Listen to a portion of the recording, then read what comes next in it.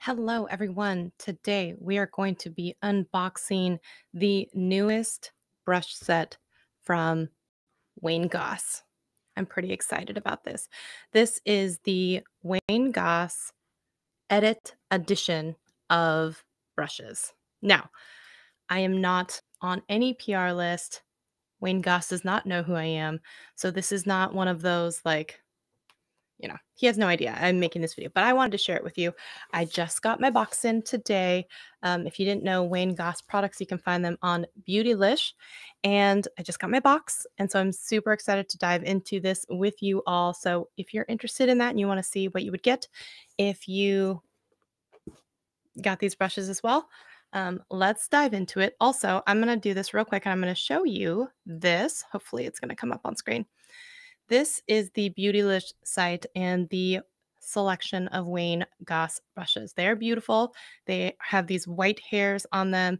These are all, so there's 7 brushes, handmade, Japanese artisans, right? They are beautiful. I think they're made out of maple wood on the handle, right? And one thing that really caught my eye on this is that they have a lot of these with pointed tips, especially it's kind of like calligraphy inspired, but very, very beautiful. And I could not be more excited about it. So I wanted to share this with you. And also, I have a previous brush set from Wayne Goss that I had purchased a little bit back, and it looks like I'm trying to keep them in order, okay? And excuse the messiness on the foundation brush. I used it today, okay? But this is a previous set from him. Ugh, I'm having a hard time holding them up, but they look like this. They are so pretty, aren't they? Oh, and we're going to get into it. So I'm going to show you, because I think it's sometimes nice in comparison, like the older brushes in the different sizes versus the new ones.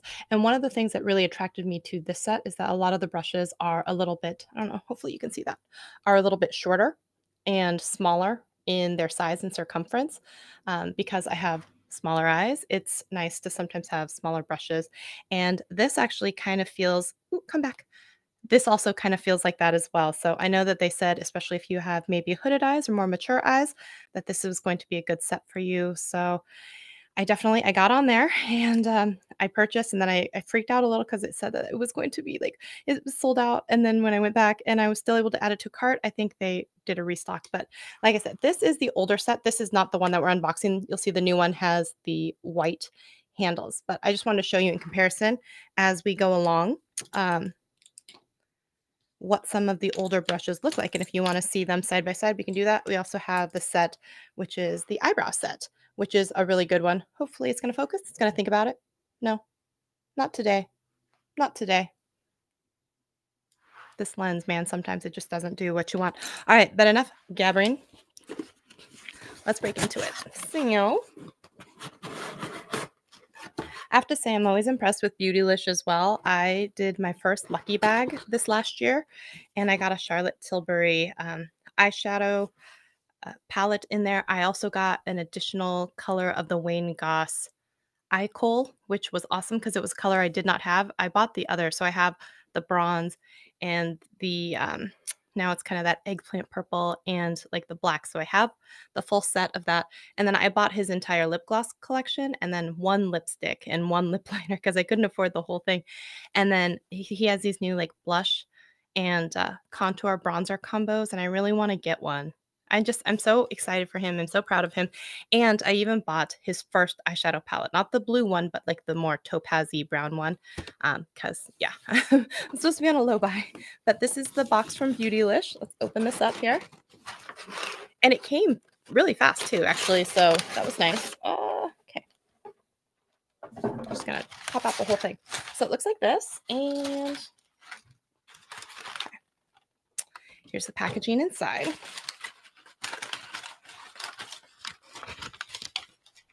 Get some ASMR.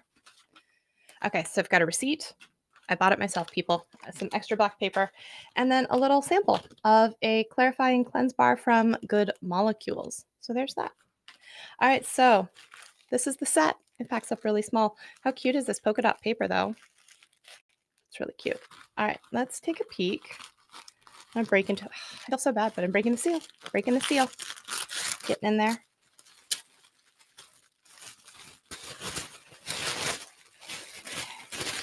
Oh my goodness. All right, so here they are. They're all wrapped in their own individual plastic. So let me just do this real quick. And as I'm doing that, I'll just tell you my love affair with Wayne Goss. I swear to goodness, it started years and years and years ago. I remember back when I started, I was still doing beauty videos on Shelly Saves the Day. So my main channel before I broke away and did this beauty channel even. And I did this Jaclyn Hill versus Wayne Gosh brush set. But that was like the first time I had saved up. Holy crap, that's soft. Saved up my like money to buy like the whole set, which was this set, like I said. And wow, they're such good brushes. I feel like once you have some of these nice brushes and you know, like my eyes aren't going to get all scratchy or anything. It's hard to go back to some of these other brushes, and it's nice. I mean, there are some nice brushes out there, but I just feel like when you find really good ones, like you can just tell the difference. One thing that's kind of interesting about these kind of reminds me of the artist collection that he came out with a little bit ago. They had like these handles with these little hangers at the end. I don't know who's maybe hanging them on something, but you have the option if you wanted to do that. And these handles are actually kind of tapered to fit your finger, which is really nice. Okay, bring it back. This autofocus, man, is going to kill me. So back in the day, I started watching beauty tutorials. Wayne Goss was one of the first ones that I became obsessed with. His calming voice and presence, he is so classy. He's just a wonderful fresh breath. You know what I'm saying? Fresh. Yeah. And I'm so excited. I can't even like concentrate or open these up. And he was so different from a lot of the other people. He has a very calming presence about him. He's very like, I always think of him as being like very sophisticated. The accent certainly doesn't like hurt. I could listen to that for hours. I mean, just phenomenal. Plus, he's such a good instructor, a good teacher, and he never tries to like talk down to anyone, even when he's kind of talking about things that he doesn't like as much. He's so kind about it. Like, I don't hear people saying that they've had bad experiences with him, or saying that he was ever rude to them, or just anything like that. Like, just class act is all I ever seem to. So what really pisses me off about that is it seems like, and tell me if this is true for you guys as well, it seems like sometimes when there are nice people in this world, there are people hell-bent in this world as well to take advantage of nice people. And I feel like that maybe kind of happened to, well, not maybe, he spoke about it himself. It did happen to him from some accounting stuff and everything like that. And I saw that someone, when he had come online to finally talk about it, which seemed unlike him because he's always seemingly kind of private as well, someone had started a GoFundMe for him, and then it got shut down. And I was really sad about that. I really wished it would stay open because there are a lot of people who maybe can't afford to buy an entire brush set, or possibly brushes can't be sent to their country, and they would certainly have given up a morning coffee or something to support him. And he just didn't want anyone to do that. And that broke my heart because I feel like had that kept going and whatnot, like he would have really seen how much people like adore him.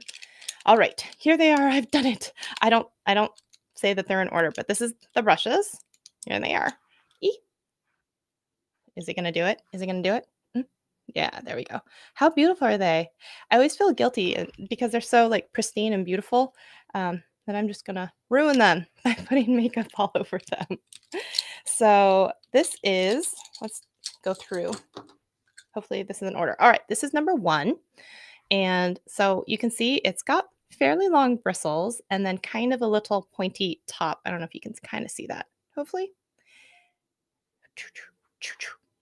Swear to goodness. So even though it's got kind of longer bristles, and they're so soft, man, it's still a little bit pointy. So I feel like you could come back, come back. I feel like I need the little thing to keep doing that. Really good for powders, really good for, although they say all these can be used with like creams, powders, all that stuff. So I'm very excited about this. I love the way that the handle looks. I think it just looks so classy. This is going to be kind of, I guess, these would be your closest comparisons, and they're not close at all. And I'll hold up the number 2 brush as well. So I know that this one is a little bit shorter and a little bit stubbier. Hopefully you can see that. I don't know, you guys. Sometimes it just autofocus when it wants to. It just there's no rhyme or reason to it. There's no rhyme or reason to it. There we go. So you can see that this guy is a short, fat, but angled kabuki with varying bristle sizes. This one is a pointy, longer tapered brush, and this one is kind of a mix in between if this was like a flat. And then this guy is a little pointy powder brush, closest to this one, but just like a lot smaller. So these two are from the new collection. These two are from a different collection. So hopefully you guys are seeing the size difference on that. All right. I would say, if anything else, I'm going to grab these 3 little guys, and then I'm going to show you not the pointy one, but this. These are going to be, I guess, your closest in size and comparison. Okay, so that's kind of hopefully that it's doing that. So in this series, you've got the number 4, which is significantly longer in the brush than most of the others. The longest one in the black set here is going to be the number 3, and this is the number 4 comparison. So that is going to be those. And you can see how much pointier this tip is than this one, which is really fluffy and round. So hopefully you're seeing the difference there between the shape and size. Yeah. And then once you kind of come down in size a little bit, I guess we could compare it to this guy as well. We'll turn these around. So I'll just kind of show you those. So the white ones are the new edit set, like I said, and the black ones are from the previous set. So you can see all of the edit, or the white bristled ones, they're all quite pointy when it comes to their tip, and all of the black ones are pretty fluffy and round. Now, this one is also special. It's the number 6 on the old one, because even though it is wide and fluffy, it's skinnier in the middle. You can see it's skinny. Like, I don't know how to do it, and then it fluffs out to the side. So hopefully, I don't know. I just wanted to share that with y'all, and hopefully you enjoyed it. One thing I will say, I love these 3 tiny small brushes from the first set, because like I said, I have tiny eyes. Come on, do it, do it. And these are so good for like lip liner, eyeliner, just perfect. And I know some people would be like, those are tiny. I freaking love the super tiny brushes. So that is what you get from the Beautylish and Wayne Goss. I say that, but it's just where you end up purchasing it. And if you want to see, again, this is the 7 brushes that you're going to get. These are handmade in with a calligraphy inspired design, handcrafted by master artisans in Japan, and they're natural hair bristles, and so hopefully that won't irritate any sensitive skin. It says you can use it with liquid, creams, powders, and just wash occasionally with a gentle brush soap, lay flat, or hang to dry. And that could be handy because you got the little tassels on the end to do that. Let's see. So the hair type, for those who want to know, it's a goat, except for number 7, which is a blend of goat and PBT with maple wood handles. So these are available on Beautylish. It appears to be in stock right now. And you can see those were the different tips. Those are the brushes. It's amazing how they just make their product photography. They look beautiful, right? But those are the brushes. Let me know down below if you've ever tried any of the Wayne Goss brushes. If you do, what's your favorite? I can't wait to use these. I think I'm going to do a get ready with me using all of these. I'm so excited to do it. And actually, I might do it with, sorry, since I have the old set, the older set, and the eyebrow set, and now this new set, I'm going to do maybe a full face using Wayne Goss brushes. I think that'll be really, really fun. Ooh, I could even do with the eyeliner that I do have, the eyeshadow palette that I do have, the lip gloss that I do have. So that'll be great. I don't have the blushes. Like I said, I don't have the bronzer and sculpting duos, but maybe I'll do a close to as full face as I can get with some Wayne Goss products. I think I will do that. Anyways, I hope you guys are having a great night. Thank you so much for watching. I just want to share this with y'all. And if you have never checked out Wayne Goss, which I'm sure you have, because I don't know why you'd come across my channel and not know who he is, because if you're big into makeup, you probably have come across him once or twice. But if on the weird chance that you haven't, go check out his channel. He is amazing and kind, and I love his videos. And yeah, so yes, let me know. And I'll talk to you all later. Thanks, everyone.